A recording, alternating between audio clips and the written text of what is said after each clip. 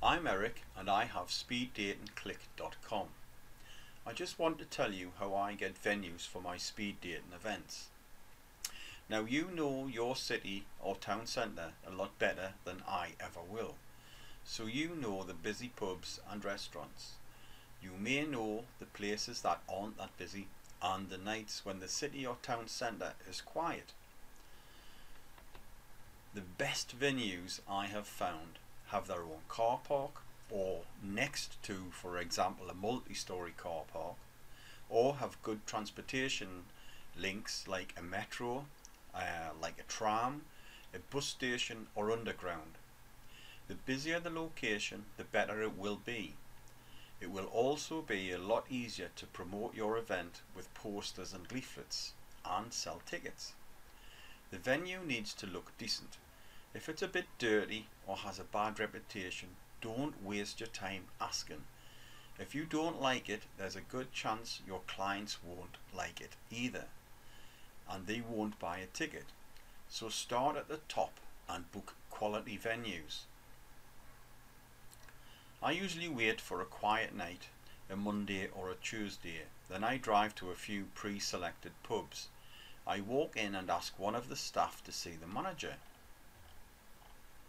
If the manager is on a night off, I try and get his or her mobile number.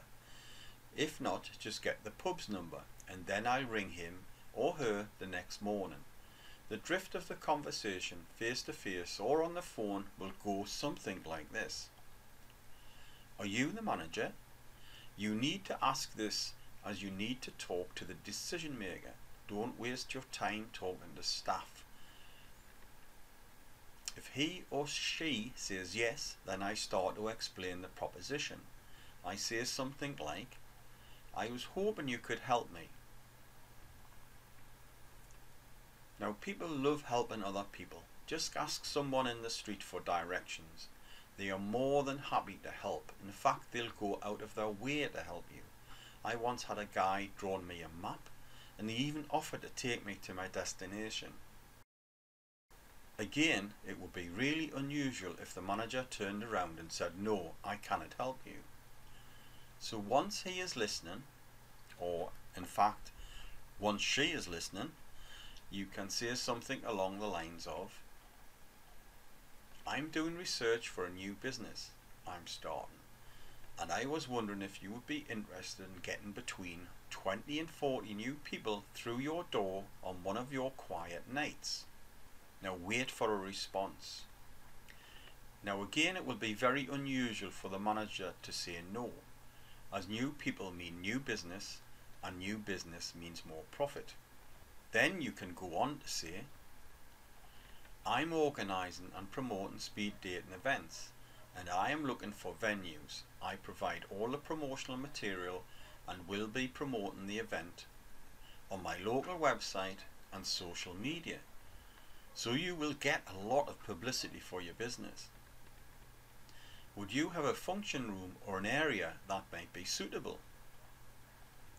Now this question is worded like this because the manager is now thinking, if I had a speed dating event, where would be the best place to be holding it? Now he may say, I have an area or function room, and if that's the case, ask him or her if you can take a look. Once you're in the area or function room, you can ask, what night is usually quiet for you? Again, you ask this question this way because the manager is now thinking of a night where he really could do with an extra 20 or 40 people coming into his pub.